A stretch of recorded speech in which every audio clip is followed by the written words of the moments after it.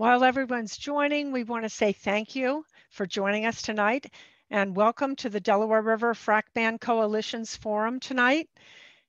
And my name is Tracy Carluccio from Delaware Riverkeeper Network, and I'm a member of the Delaware River Frack Ban Coalition. What you're seeing are photos that have been submitted to our Vacation in the Basin Photothon, and we invite you to submit your photos. There's going to be a link put into the chat to help you do that. There's a new Facebook event that has been formed as well in order to make it easy for people to send in their photos. The idea is to show the Delaware River Basin Commission what we love about our watershed and why we want to defend it from fracking and frack wastewater.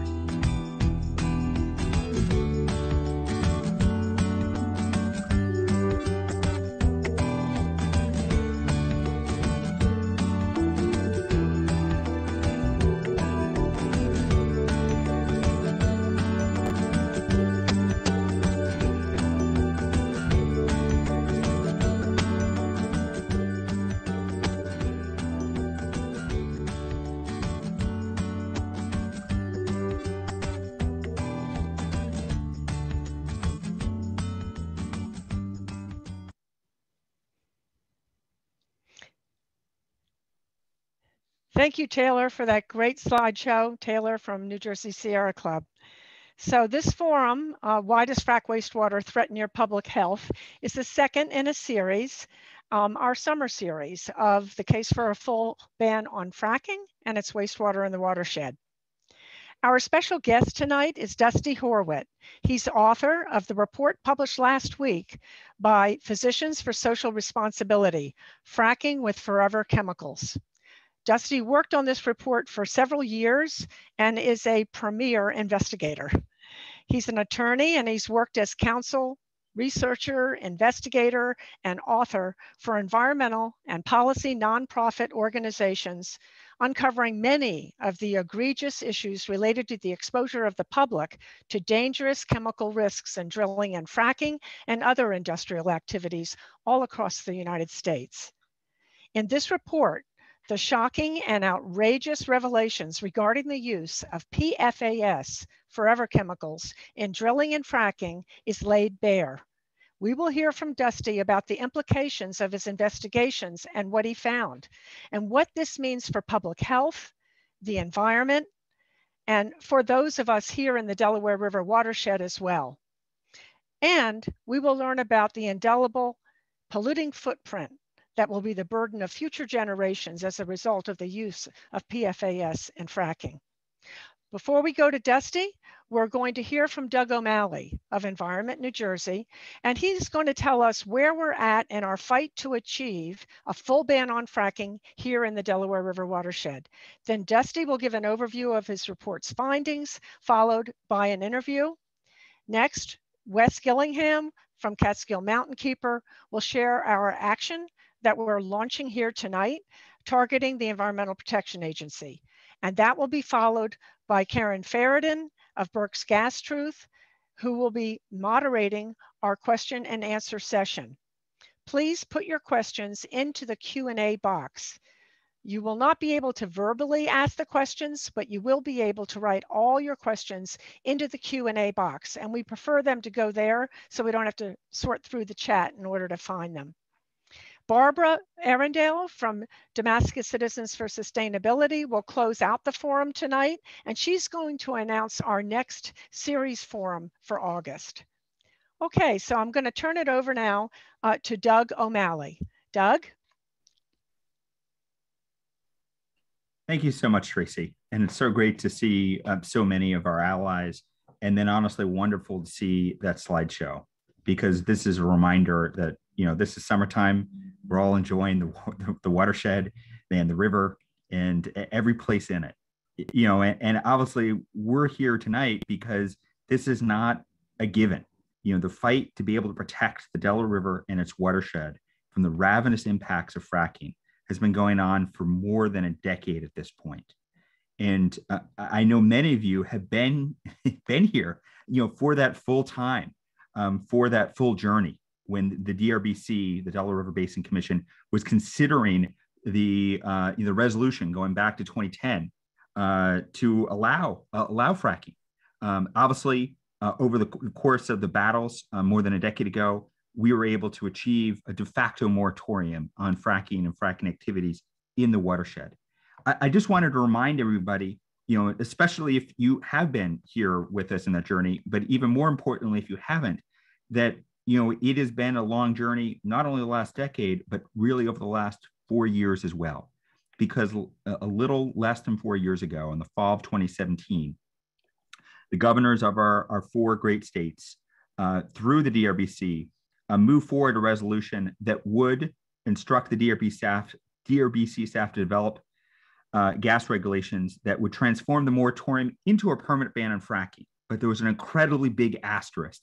And that asterisk was really quite simple. It would allow fracking waste to be discharged into the watershed. It would also allow the transfers, interbasin transfers of water to assist the ravenous industry that is fracking and depends upon massive amounts of water wherever it goes. At that moment, obviously there was a different makeup in the watershed. We still were stuck with Governor Christie. We unfortunately had the new representative from the Trump administration. And what we saw over the course of really the entire course of 2017 to 2018 was a massive outpouring with more than 100,000 of the public weighing in and asking not just for a half ban, not just asking for a ban on fracking itself, but a full ban on all fracking activities. And that amount of public outcry, led to the DRBC, ultimately to cite that public outcry and those comments in the decision that they just issued this February. And so, we had to fight for close to 4 years to be able to get that decision. We would not have happened without all of you and without our willingness to stand up entirely for a full frack ban on all fracking activities. The decision that was issued this February by the DRBC in an emergency meeting was to permanently ban fracking in the basin, but they did punt on the long-term, on the most important, the important issue in my mind was the entire ban on fracking, right? So you ban fracking, you also need to ban fracking waste and everything involved with it. They punted on that. Now, thankfully, and this is why it's so critical that we're here. We're in July. The clock is ticking for DRBC. They have until the end of September 30th, to come out with draft gas regulations to permanently ban fracking wastewater and wastewater withdrawals in the watershed. So we obviously have a job to do, right? There's 4 governors on the DRBC. That's Governor Murphy from New Jersey, of course, Governor Wolf from Pennsylvania, Governor Cuomo from New York, and Governor Carney from Delaware, as well as the oft-forgotten but critical representative from the federal government representing the Army Corps of Engineers.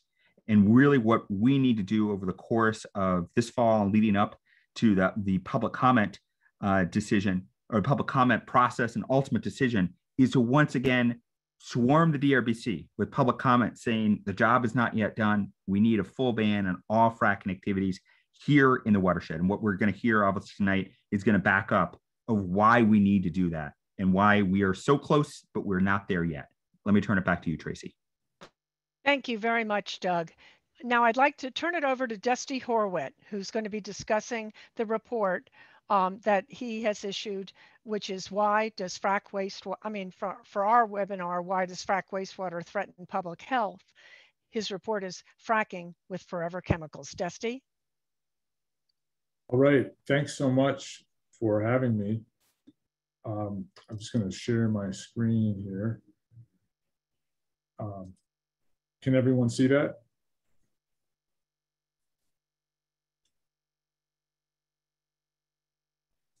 There you go. How does that look? Can everyone see that okay? Great. Yes. Okay, great. So yeah, thanks so much for having me. I want to talk about the report that we just released with Physicians for Social Responsibility on the evidence showing that per and polyfluoroalkyl substances known as PFAS and or PFAS precursors, that is chemicals that could break down into PFAS, have been used for hydraulic fracturing. in more than 1,200 oil and gas wells in 6 different states. And I want to talk about the implications of this report for the debate over importation of wastewater in the Delaware River Basin and use of fresh water in the basin for fracking elsewhere. As I mentioned, we found that these evidence that these chemicals have been used, or the precursors have been used in 6 different states: Arkansas, Louisiana, Oklahoma, New Mexico, Texas, and Wyoming in hydraulic fracturing. Just as a lot of people probably know, but I'll say briefly, fracking is the technique in which companies inject up to millions of gallons into their oil and gas wells, a mixture of water, sand, and chemicals to fracture underground formations and to free up oil and gas to be collected.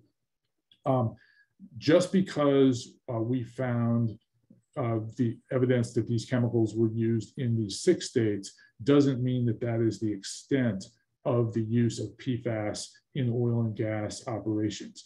They may have been used more widely in oil and gas extraction, but we don't know because of the lack of full disclosure of the use of chemicals in oil and gas drilling and fracking. It's possible that these chemicals were used in other states and could still be being used in other states, including Pennsylvania.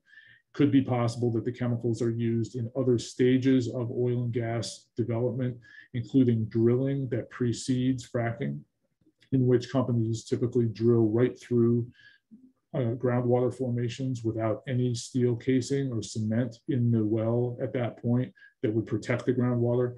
It could have been used, these chemicals could have been used in different types of oil and gas extraction, like water flooding, where companies flood underground formations with water to force out oil. For those who don't know, PFAS have been used in our economy for decades and for a variety of purposes, including in fast food wrappers, oil and water-resistant fabrics, in firefighting foam, probably most famously in Teflon and in Teflon-coated cookware. And it wasn't until about the year 2000 when an attorney named Rob Bilott filed a class action lawsuit against DuPont for pollution caused by one of these PFAS chemicals called PFOA in the Parkersburg, West Virginia area, that we learned that for years, the companies that made and used these chemicals, especially DuPont and 3M, knew that they were toxic, but didn't tell the public. PFAS are toxic in minuscule concentrations. They persist in the environment. They're almost totally resistant to breaking down in the environment, and they bioaccumulate inside people and inside animals. And that's why they're so concerning. The persistence has caused these chemicals to develop the nickname forever chemicals. They're man-made, and they have a bond between the carbon and fluorine atoms that is one of the strongest bonds known in chemistry. That's why they're so resistant to breaking down.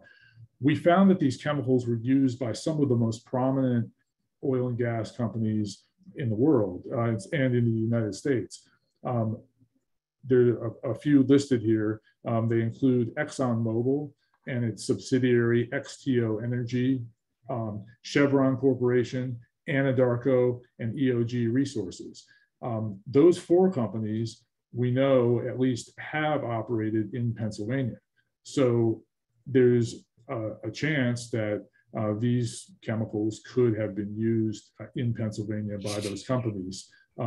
We do know that those companies have used the chemicals in other states. You can see Exxon and XTO used these chemicals in Texas, Oklahoma, and New Mexico. Chevron used them in New Mexico, Anadarko in Texas, EOG in Texas, and Cana Corporation is also one of the companies that use these chemicals that are evidence shows are PFAS or could break down into PFAS. And Cana was one of Canada's top oil producers until they moved here to the US. Our big concern about these chemicals are the health risks. and the possibility that people might be exposed to these chemicals as a result of their use in fracking, drilling, and in the wastewater that comes up after fracking and could be disposed of in the Delaware River Basin. The concern is not just that people could be exposed to the PFAS on their own, but that the PFAS would add to a long list of toxic chemicals already associated with oil and gas extraction, including carcinogens like benzene and radioactive radium. There is anecdotal evidence already and scientific studies finding health effects associated with exposure to oil and gas operations. Many people may have seen this, this report that came out last year, published by the Pennsylvania Attorney General as a result of a criminal grand jury investigation that the Attorney General launched into oil and gas pollution in Pennsylvania. I'll just read a brief couple of lines from it. One of the findings, based on interviews with more than 70 families in Pennsylvania who were affected by oil and gas operations, said many of those living in close proximity to a well pad began to become chronically and inexplicably sick. Pets died, farm animals that lived outside started miscarrying or giving birth to deformed offspring, but the worst was the children, who were most susceptible to the effects. Families went to doctors for answers, but the doctors didn't know what to do. The unconventional oil and gas companies would not even identify the chemicals that they were using so that they could be studied. The companies said that the compounds were trade secrets and proprietary information. And this is the kind of these are the kind of situations that we've heard about again and again over the years. And there is scientific evidence that backs up these anecdotal stories, finding harms like low infant birth rates and a higher risk of cancer in populations living near oil and gas operations. Some of those health effects overlap with the health effects that we know are associated with PFAS, including cancer and low infant birth weights. Some of the other health effects that we know are associated with PFAS include thyroid disease, high cholesterol, preeclampsia, which is a serious condition affecting pregnant women, and ulcerative colitis, which causes inflammation of the intestine.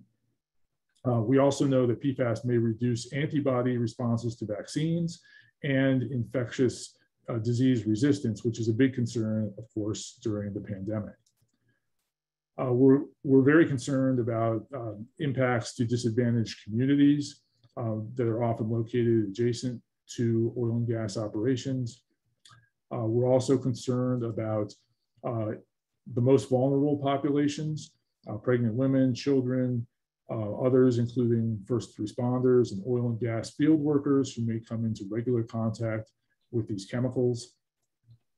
And we know that there are a number of pathways through which people could be exposed to PFAS and other toxic chemicals in oil and gas operations, including, most importantly for our discussion tonight, wastewater. There can be spills of wastewater. There can be intentional dumping of wastewater. That's happened in at least one case we know of in Ohio. And then the wastewater can be taken to treatment plants where it can be treated and released, but perhaps in a way that does not take all of the chemicals out of the wastewater and discharges them, the chemicals, into waterways. I'll talk about one of the specific concerns about PFAS in this regard in a moment. There are also air pathways through which people could be exposed to PFAS, including ground level pools of wastewater where chemicals could volatilize, flaring, where chemicals could become airborne through natural gas that is burned off at the wellhead. And then there could be leaks and spills of the chemical tanks themselves at oil and gas extraction sites.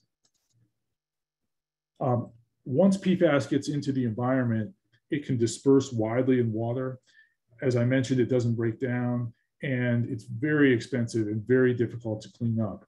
we spoke with an expert for our report named Bob Delaney, who had led a team in the state of Michigan, where I live, to address PFAS contamination sites. There are more than 100 in the state of Michigan.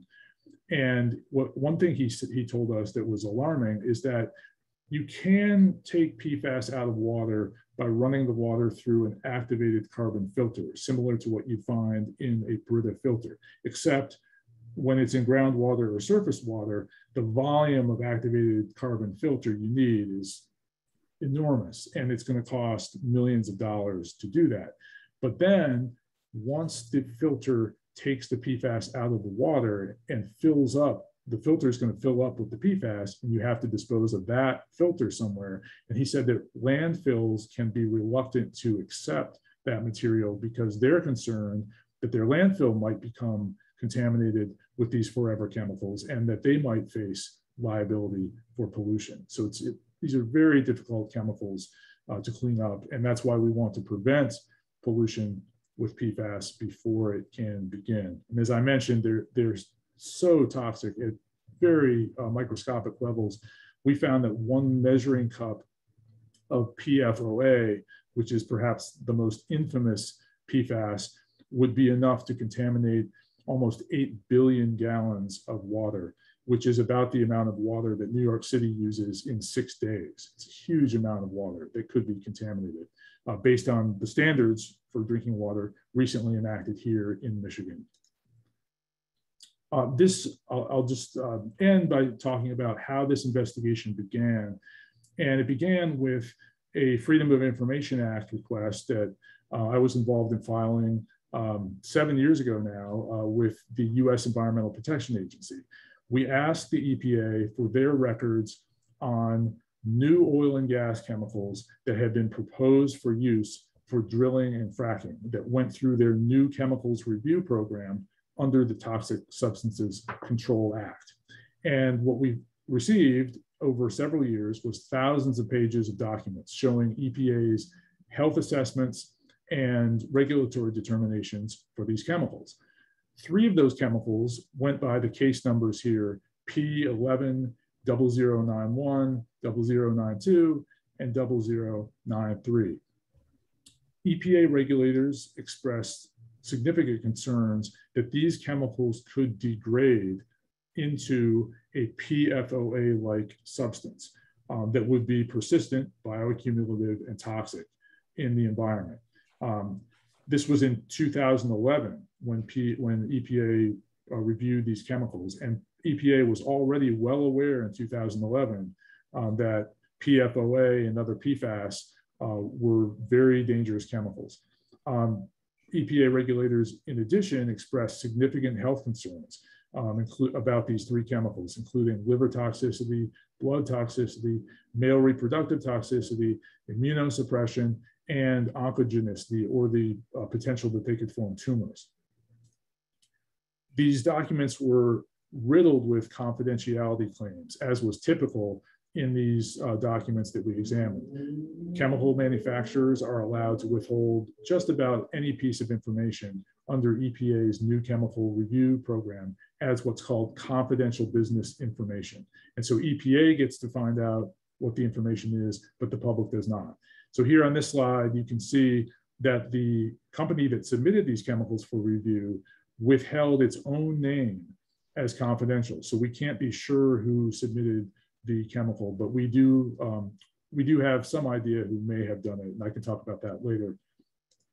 Here's another slide. At the bottom, you can see at the very bottom of the slide, you can see the phrase CAS registry number. That stands for Chemical Abstracts Services Registry Number. This is a unique identifier assigned to each chemical, which is the best way to identify chemicals. And the company withheld that number as confidential.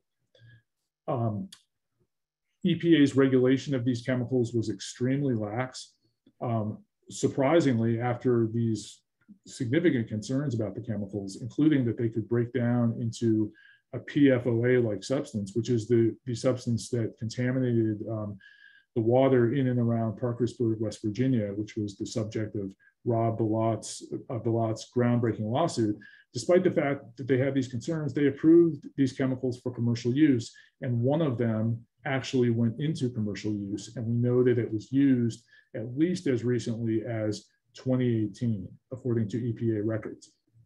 EPA allowed these chemicals to be used without any testing or tracking to determine where they were being used or whether they were breaking down into a PFOA-like substance, as the agency feared.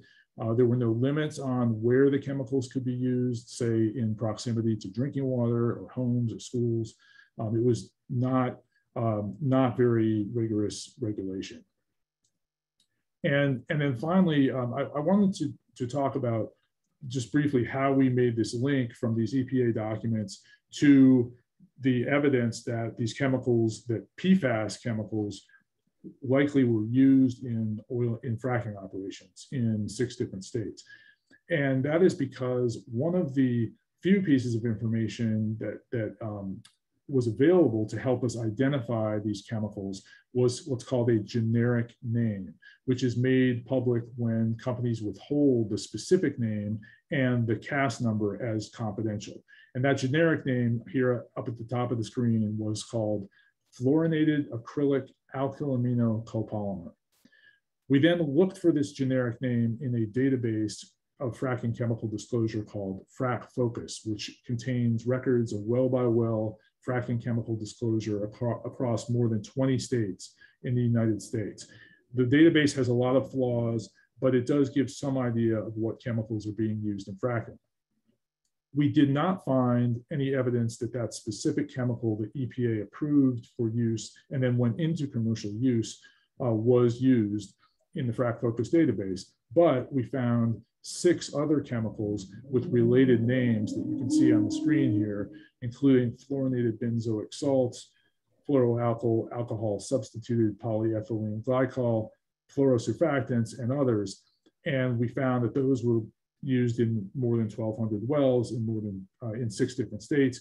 We then shared that list with 4 different chemical and health experts, and they identified these chemicals as PFAS, likely PFAS, or chemicals that could break down into PFAS, the way that the EPA regulators worried that the chemical they reviewed could break down into a PFOA-like substance.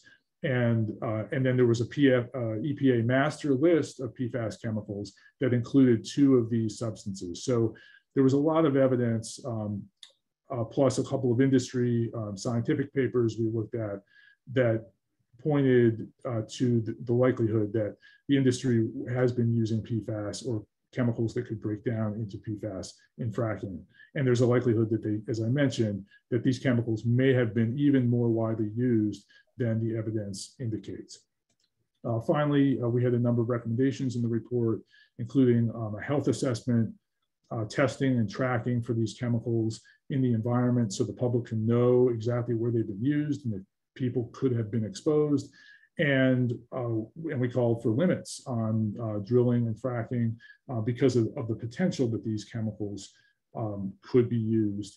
And we certainly support a ban on the importation of wastewater into the Delaware River Basin for fracking, in part because these PFAS chemicals could be in that wastewater that could come into the basin.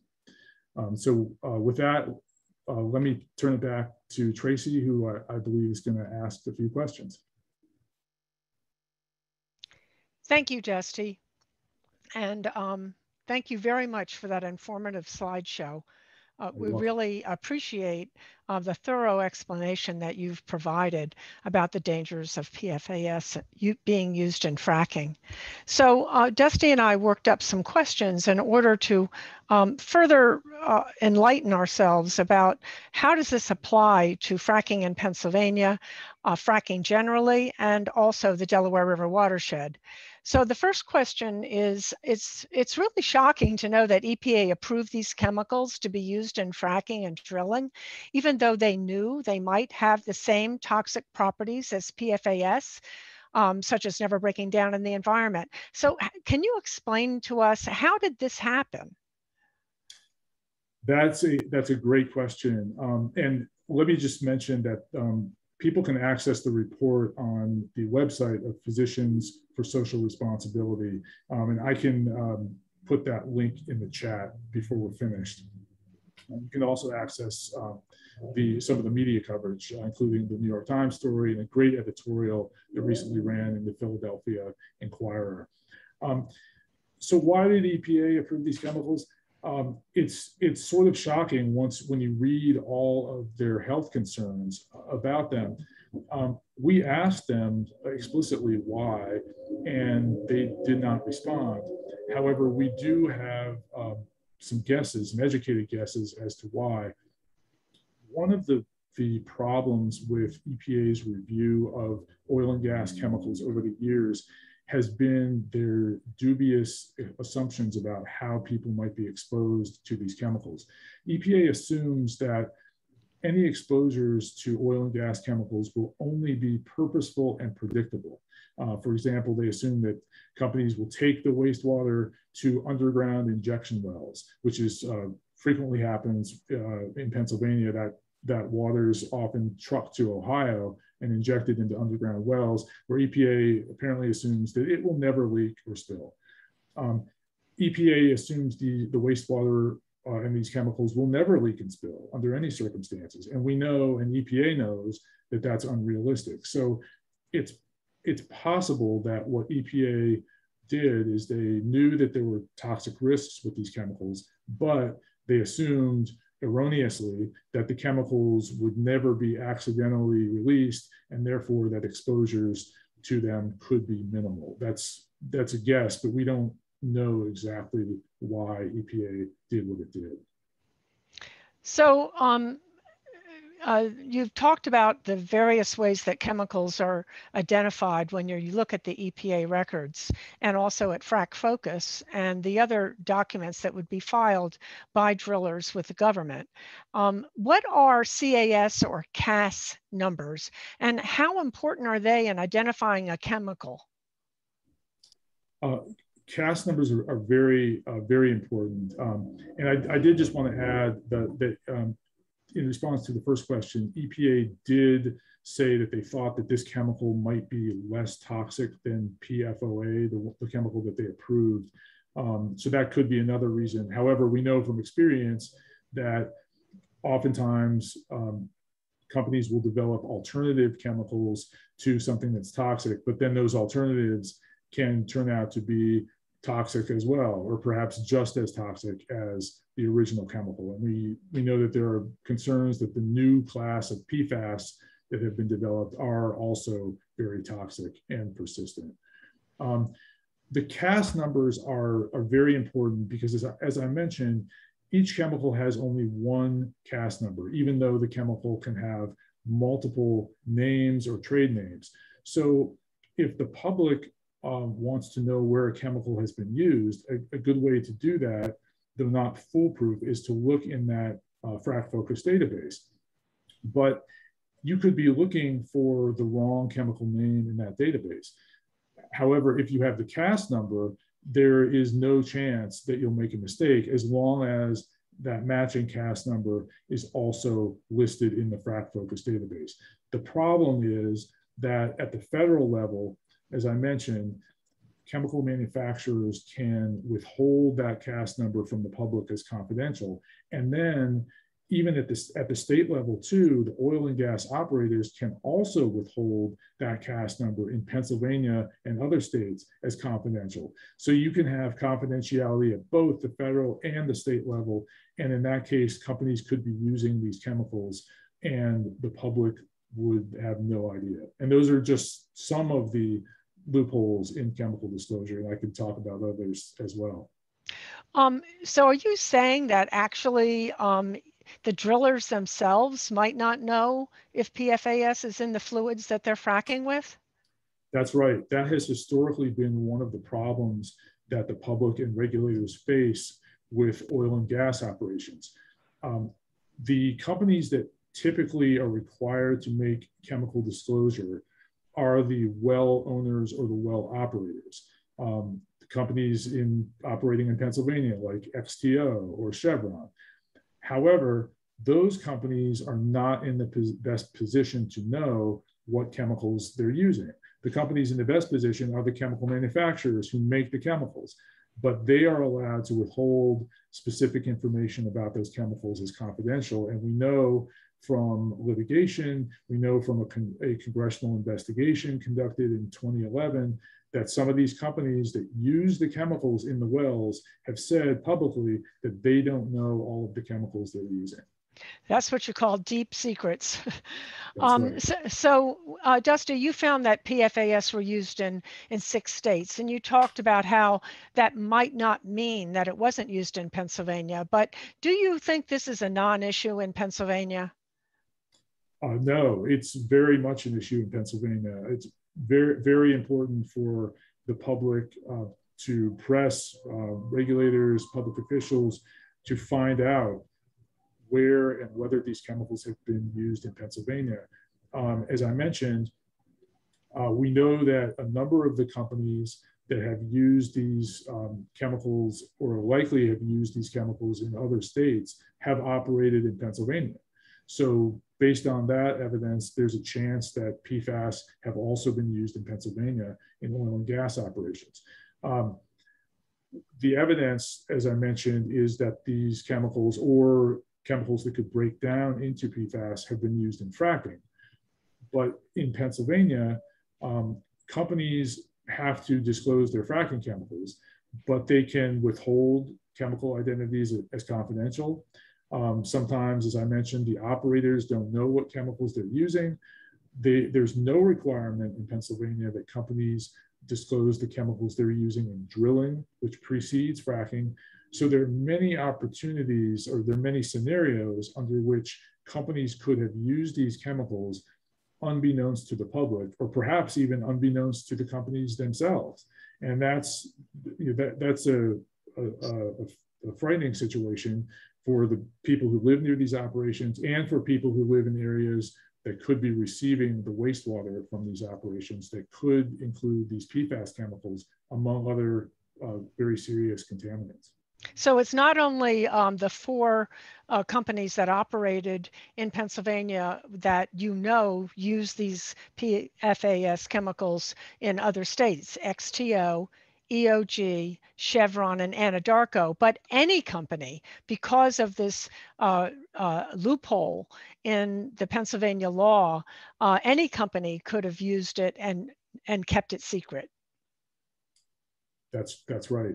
That's entirely possible because of all the various loopholes. I mean, the evidence that we accumulated shows that those 4 companies likely use these contaminants or precursors to PFAS, and then about 130 companies in total did. But it's possible that any oil and gas company could have. Okay, so my next question is, and you touched on this a little bit, but can you confirm for us that Pennsylvania does allow oil and gas companies to use confidential business information to keep the chemicals they use secret? And do they tell DEP, or do they just not tell the public? Yeah, we documented in a report released a few years ago that companies have extensively used confidentiality claims to withhold from the public, but not from DEP, the identities of fracking chemicals they use in Pennsylvania. So they do have to tell DEP, they don't have to tell the public, and they don't have to disclose at all the identities of the chemicals that they use in drilling in Pennsylvania, which precedes fracking. So there's just no disclosure requirement for those chemicals. And then as we've discussed, there's also the possibility that some of these companies just don't know what they're using because of confidentiality from the chemical manufacturers, in which case they would not be able to disclose those identities either to DEP or to the public. And what about in conventional drilling and fracking? Do you think these chemicals could have been used there? And do they get to keep secret their chemicals identities? Yes. Pennsylvania has a split system of fracking chemical disclosure in which companies disclose chemicals used in fracking in unconventional wells to Frack Focus, the database I discussed. For conventional wells, they disclose to the DEP directly. And under both reporting systems, they can withhold chemical identities as confidential. The definitions of unconventional and conventional in Pennsylvania are a little quirky compared to how they're typically defined in other states and in the oil and gas drilling as a whole. But they can withhold the chemical identities in fracking under both systems. And again, under drilling, which precedes fracking, there's no obligation to disclose whether the well is conventional or unconventional. And so there is a potential that PFAS substances could be used in either type of well. So we want to leave enough time for Q&A there's a lot of questions from people, and we have a couple other items we want to talk about. But what I would like to just follow up with a couple other questions here. Can PFAS used in fracking fluid get into wastewater and waste solids produced by fracking? And how does this relate to our effort here in the Delaware River watershed to ban wastewater disposal? EPA has said explicitly in its 2016 report on fracking and drinking water that when chemicals are injected into wells in fracking, a portion of those chemicals stay underground, but a portion come back up in the wastewater. So we know it's a real risk that any chemical used in fracking could be in the wastewater. And so if that wastewater is then imported into the basin for disposal, there's a risk that those chemicals could get into the basin, whether through a spill, whether it's taken to a treatment plant and treated, the chemicals are not fully taken out of the water and the water is discharged into waters of the basin. Whether the scenario occurs that the regulator in Michigan told us about, whether where the PFAS is taken out of the water and then the filter material has to be taken somewhere for disposal, and that could cause contamination also. So there are a variety of risks to the basin if wastewater were to be imported into the basin. So just one more minute here. You know, I think EPA was going to require that there be some tracking and also some follow-up tests for toxicity, for persistence and bioaccumulation of these forever chemicals when they improved it. So is that going on? Is there any tracking going on? And have there been follow-up tests on these chemicals? We're not aware of any testing or tracking for the chemicals that EPA approved for commercial use in oil and gas wells, and one of which did go into commercial use. We don't know where that chemical was used. We can't be sure that it was actually used in oil and gas wells. We just know that it was approved for use in oil and gas wells. And then EPA, as far as we know, has not tracked it, hasn't tested for it. EPA has said in past years, in response to questions about testing and tracking of oil and gas chemicals that the agency reviewed, that EPA lacks the resources to track and test where these chemicals are used once they go through EPA's regulatory system, which based on the serious health concerns that EPA had about these particular chemicals that they thought could break down into a PFOA-like substance, not to mention the other chemicals, is really disturbing. Yeah, I think now I'm going to turn it over to Wes, Dusty, but one thing I can say is this has made me really furious. I think there's a lot of outrage over your report and the expose of PFAS and fracking fluids. And we feel as a community that we need to take action on this, that this just can't be brought to the public and nothing happens. And I know that Physicians for Social Responsibility are taking action, but here the Delaware River Frack Ban Coalition also wants to take action. I'm going to turn it over to Wes in order to share with everybody what the action is that we're asking people to take part in tonight. Wes from Catskill Mountain Keeper. Thank you, Tracy, and thank you, Dusty, for explaining this very convoluted, expansive investigation that you've gone through to get this information that the public should really know about. Now, it really makes sense. If you're a greedy oil and gas executive, of course you want to use a persistent chemical that you're going to pump down into the ground and make your proppants go out into that formation, hold and get more gas that way, more money flows in. Of course that makes sense. What does not make any sense is the fact that the EPA approved that. The EPA, the Environmental Protection Agency, the title should tell them what they need to do in this situation. It does not, though. They, as Dusty mentioned, we don't know that they've gone back and done any of the studies that they themselves, the scientists within the EPA, recommended. Okay, so where's the hope here with all of this, right?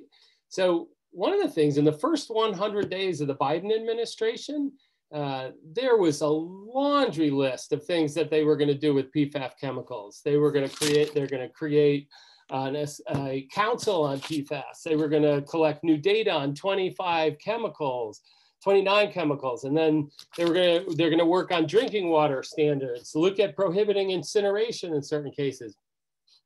So there is hope here in that they are actually taking a serious look at this.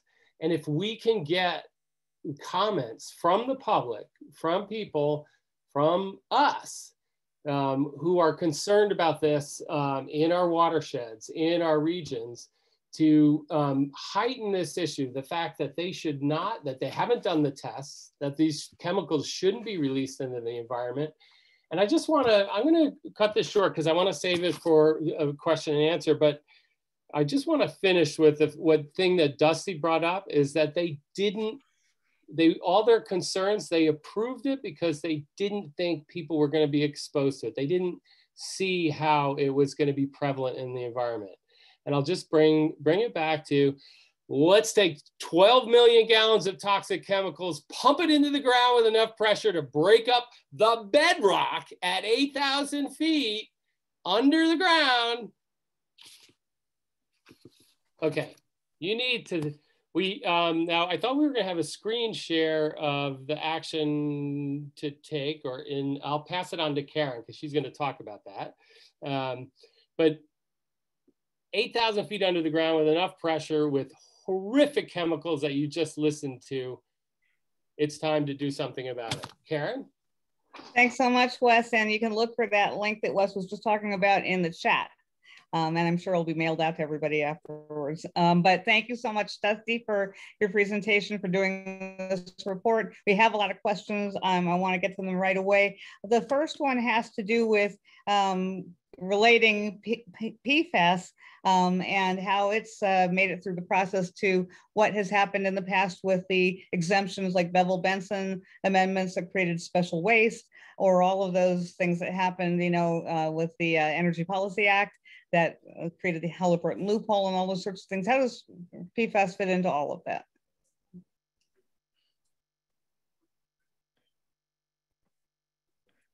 Well, I think those exemptions at the federal level just increase the risks of contamination and exposure to chemicals associated with oil and gas drilling generally, whether we're talking about PFAS or whether we're talking about benzene, radium. The Benson-Bevel amendments basically exempted oil and gas wastes from the Resource Conservation and Recovery Act, the federal law that governs the handling and disposal of hazardous waste and requires cradle-to-grave tracking of hazardous waste. So that means that the waste from oil and gas drilling, which should be classified as hazardous, are not, and it can be disposed of in more lax ways, like they're taken to sort of normal landfills in some cases, which should not be taking waste with serious contaminants in them, like PFAS or radium. The the Halliburton loophole or the Halliburton exemption exempts oil and gas fracking from the Safe Drinking Water Act. And so what that means is that under the Safe Drinking Water Act, if any of us wanted to inject fluids underground, we would first have to get a permit. We would have to do a site survey to show that there weren't any old oil and gas wells or water wells nearby that could serve as upward conduits to bring our fracking fluid that could contain PFAS or other contaminants up to the surface where it could break out into the groundwater. There has to be a pressure test done on the wells to make sure the wells won't leak. Fracking is exempt from that law, except for fracking with diesel fuel. And there's evidence that oil and gas companies have ignored that one small piece of that scenario that still applies to them. So these exemptions increase the risk of exposure to dangerous substances associated with oil and gas across the board, whether it's PFAS or other contaminants. And so the second question is related to the first one, in that you did find information on 6 states that are all under all those various federal exemptions. What was different about those 6 states? Are their own state requirements or something about the way that they report different from the way Pennsylvania reports? I can't really answer that question. All of those states have fracking chemical disclosure requirements requiring oil and gas companies to disclose their chemicals used in hydraulic fracturing. Why companies disclose these chemicals as being used in those states but not in Pennsylvania or Ohio or other Marcellus states, it's unclear. It sounds like it was voluntary rather than some different rule for another state. No, most of these states have requirements that companies disclose their fracking chemicals. However, all of the states that I've seen have exemptions under which companies can withhold confidential business information on their fracking chemicals. Some of the states, it gets very complicated. Some of the states require disclosure to Frack Focus. Other states require disclosure only to the state agency, and disclosure to Frack Focus is voluntary, as you suggested. It can be both voluntary and required. It's very complex.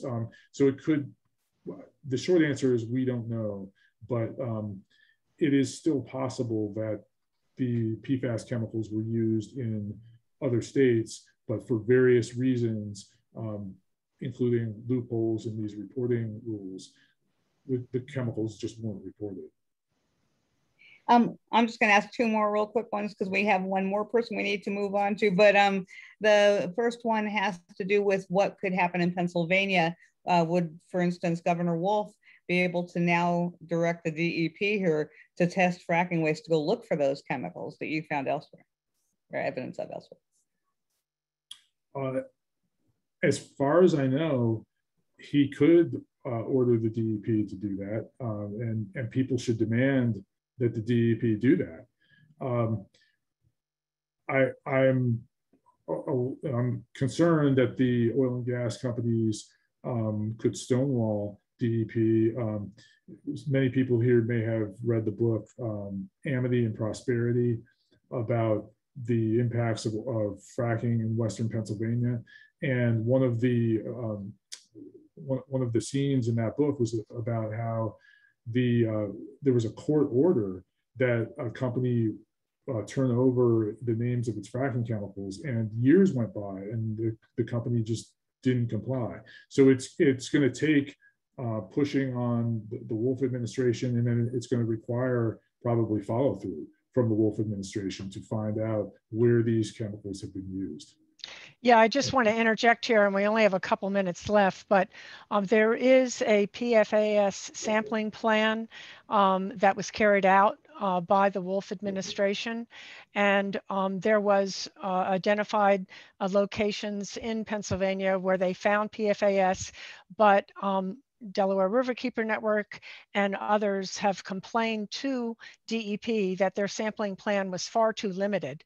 And this opens up the issue of the need for sampling that's much broader than what was done.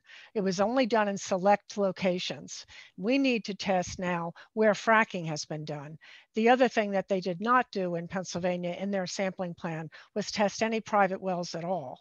So we really have a lack of information that has biased the findings so far that Pennsylvania has about how much of an issue, how much PFAS has been found across the entire state. We know that Bucks and Montgomery counties are particularly impacted by the military bases, and there are other places throughout the state, Harrisburg, Pittsburgh, that have also been found to have PFAS, but fracking has occurred in 2/3 of the state. So this opens up really a huge amount of landscape in Pennsylvania wherever fracking has occurred. The only way to find this out, in our opinion, is we're not going to find it out voluntarily from the drillers. We have to find it out by actually having testing done. It's the only way to find out. You have to test the groundwater, the soil, the sediment, fish. There's a whole lot of different environmental media that you can test to find it. I'm sorry to take that much time. And I think there was one more question, and we only have 2 minutes left, and we have one more speaker. So yeah, Karen. Thank you. I have one quick question, I hope, and I'm going to turn it over to Barbara. And there's one I saw that I can actually answer in the chat because it's just a link. So the final question is, somebody who's trying to protect themselves, can they use a reverse osmosis filter?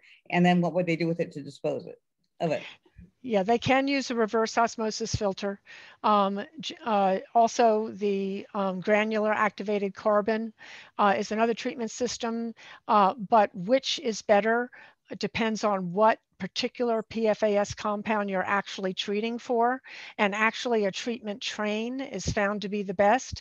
We did have an expert look at this, and we put that on the record in Pennsylvania, that you really should probably have a treatment train in order to be safe. In terms of how to dispose of it, it's an issue and it's not resolved.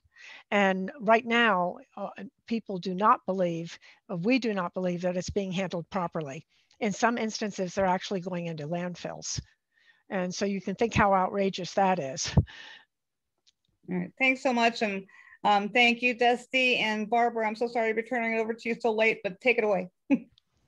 Okay. Could I just ask one quick question? I was trying to go into the chat to include the web address for the PSR report, and I wasn't able to get into the chat. Is there somebody who could put that in there or help me get in? I'm going to put some links in the chat, things like that, and answer one of the questions. Okay. Thank you. Yeah, and I'll just say that a recording of this webinar will be sent out to every registrant, and with it, all the links and additional links where you can get more information. Barbara? Okay. Hi, I'm Barbara Arundel, Director of Damascus Citizens for Sustainability, or DCS. Tonight, we've heard details about the background and current situation regarding fracking and potential frack waste import into the Delaware River Basin. We've also had a hair-raising overview of some of the forever chemicals that we could expect to be in the waste brought into the Delaware Basin if import is sanctioned by the DRBC, and what those chemicals could do to human and environmental health. Wes and Tracy have given us action alert tools we can use to keep the basin safe. And now that fracking itself is banned in the basin, we still have to prevent the import of this toxic fracking waste. Seems crazy, but here we are. Educate yourself, your neighbors, and since this webinar has been recorded, use the recording, a link to which will be in an email to all registrants that we'll get in the next few days, and we will post. And next month, we will have a truly hot topic. On Wednesday, August 18th, Rolling Stone author Justin Noble will be with us to speak on the radioactivity in frack waste. That kind of hot we surely don't need. Look for the registration link in that same follow-up email. And thank you to our featured speaker, Dusty Horwitt, all the Delaware River Basin Coalition partner organizations and speakers, and to all attendees. We do have more work to do, but we have the tools, knowledge, and willingness. We will do this. Thank you, and good night all. Thank you. And we are going to see the slideshow. Thank you, Taylor.